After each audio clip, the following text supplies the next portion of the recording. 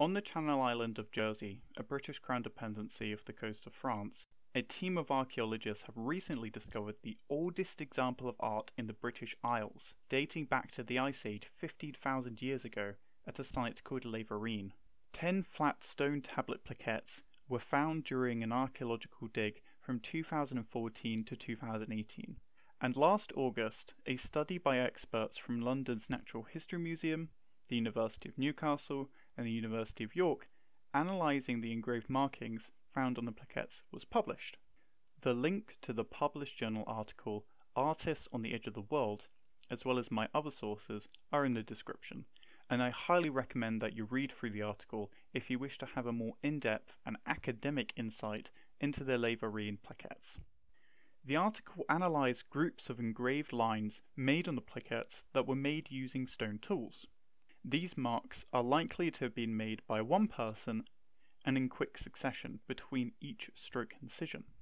The most interesting of the plaquettes, plaquette number 2, is theorized to depict a bovid, as well as a mammoth and possibly even a human face. A co-author of the published study, Dr. Silvia Bello from the Natural History Museum, said that the majority of the designs are purely abstract, but others depict basic forms such as animals, landscapes, or people. This strongly suggests that the plaquettes at Les Varines were engraved for purposeful artistic decoration. The Magdalenian cultures of the late European Paleolithic, dating from about 21,000 to 14,000 years ago, were a hunter-gatherer cultural group of the Ice Age that shared similar artistic and tool-making practices, and were evidenced to have spanned across northern Iberia and what is now France and parts of Central Europe. Archaeological finds from the Magdalenian cultures show an abundance of creativity, being more experimental in expression than previous cultures in Europe. They created art by utilizing a greater variety of complex pigments, as well as diluting colors to create contrast. The most famous examples of what the Magdalenians were artistically capable of are the paintings found in the caves of Lascaux in France and Altamira in Spain. These sites show that these cultures developed expressive and decorative depictions of figurative animals and geometric shapes, which indicates an early example of artistic skill amongst Homo sapiens. Most animal depictions in Magdalenian art are either horse or mammoth, with less common renditions of bovids and cervids. Artistic plaquettes like those found in Jersey have been discovered across Europe, though are less common in the northern margins of where the Magdalenian cultures inhabited, as is shown by this outdated map. This had previously suggested that the Magdalenian culture had a marginal or near non-existent presence in Britain.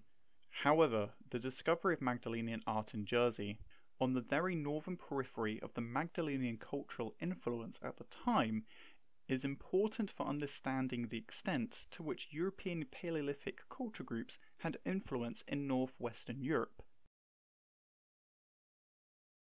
The plaquettes were found here at Les Varines, which is in the parish of St Saviour on the southeastern end of Jersey. The excavated plaquettes were found amongst a fire pit as well as granite slab flooring, which suggests that the art was created in a domestic context. This is also found at the site of Gunnersdorf in Germany. Now, the Magdalenians that were here at Les Varines were pioneers and were very likely explorers or even settlers of new land. Dr. Ed Blinkhorn from UCL and the director of the Les Varines excavations explains that the discovery of the engraved plaquettes amongst hearths, pits, paving, specialist tools and thousands of flints shows that creating art was an important part of the Magdalenian pioneer toolkit. Co-author of the Les Varines journal article, Dr. Connellar from Newcastle University elaborates by saying that the engraved stone fragments provide exciting and rare evidence of the artistic expression at what was the furthest edge of the Magdalenian world, and that the people at Les Varines are likely to have been pioneer colonizers of the region, and that creating engraved objects at the new settlements may have been a way of creating symbolic relationships with new places. Les Varines is also evidence of the earliest record of Homo sapiens inhabiting Jersey. Though hundreds of thousands of years before the Les Varines stone markings, Neanderthals are known to have hunted steppe mammoths at the site of La Cotte, at the northwest end of the island. On plaquette 2, there are 4 layers of engraving made in sequence, one after the other. The first 2 are horizontal and then vertical lines, followed by circular engraving curves. However, it is the 4th and final layer of markings that features the possible depictions of the mammoth and human face, which are also made with deeper and more visible engravings in comparison to the previous layers. Across all the plaquettes found at Les Varines, all had the same sequence and style of drawing lines, and then curves, all by the same person. The initial lines and curves that were made in swift progression to one another could suggest to us that the engraver was using their line drawings as a learning practice to progress to the more complex designs of the final 4th layer.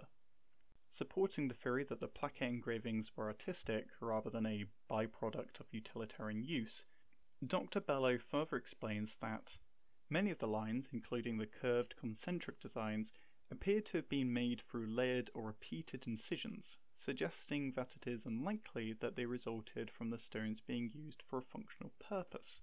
Also, the plaquettes are very small, only about 102 by 75 millimeters, so it is unlikely that the stone was being used as a cutting board, but rather the engravings support the idea that the incisions were very precise, though undetailed, miniature drawings.